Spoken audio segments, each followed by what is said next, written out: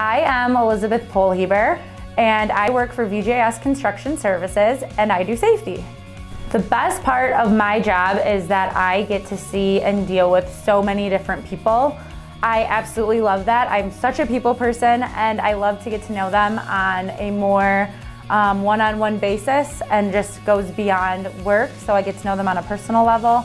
And I love to know that my job is something that gets to bring them home safely back to their family at the end of every day.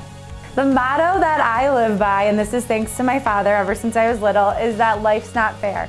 And it's truly not fair. So I try to go to work every day knowing that I might not always get my way, or I might have a disagreement with the superintendent, but that is okay, and I learn from it and move forward.